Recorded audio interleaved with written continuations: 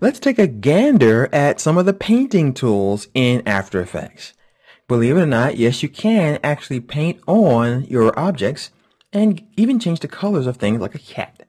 So to follow along, open up the Everest file that you'll find inside your work files folder and just drag the everest.mov into this little comp button or drag it right in here, the comp window or pane.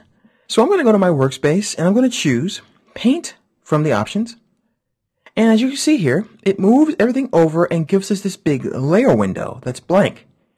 Well, the painting tools work with a layer. So what we have to do is I'm going to go down to the timeline and double click on Everest. And now it's ready to go. You'll notice that my cursor changes into a brush shape and I can go over here and look at my tools. So what do we have here?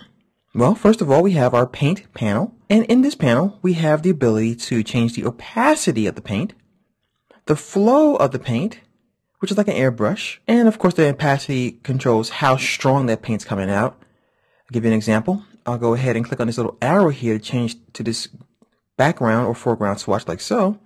And I can click on it one time to open up the color picker. I'll grab a blue color and I'll lower the opacity to like 10%.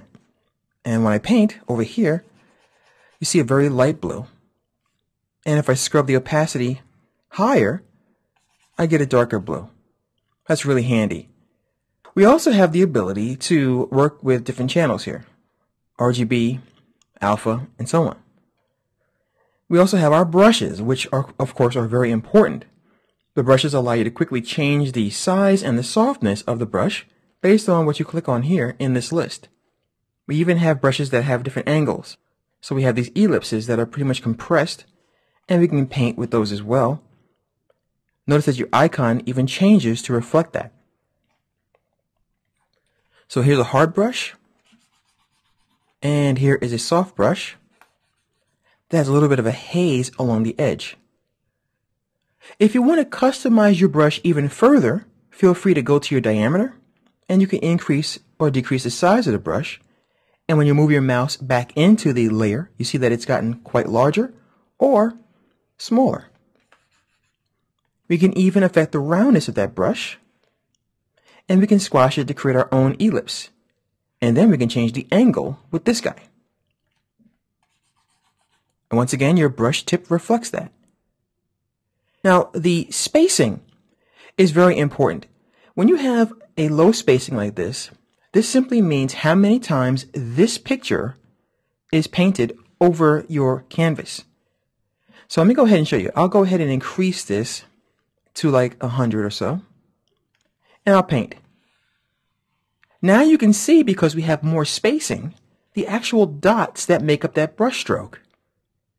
I'll dial that back down, and now they're closer. Brush dynamics work hand in hand with something like a Wacom tablet or any tablet you might be using. So I can affect my brush strokes with pen pressure. So I'm going to go ahead and make a pretty big brush to show you that I can have my brush dynamics size controlled by pen pressure, or my pen tilt, or even a stylus wheel. I'm going to press very lightly. Now press harder, and lightly again. And you see that the brush size is actually being affected by that. So if you have a Wacom tablet or any kind of digital tablet, this is something you definitely want to check out to achieve a more realistic painterly feel. We even have the ability to affect the opacity of that as well. So if you rather have the opacity affected by pen pressure, choose that, or the roundness, or even the flow. So that's a look at the painting tools inside of After Effects.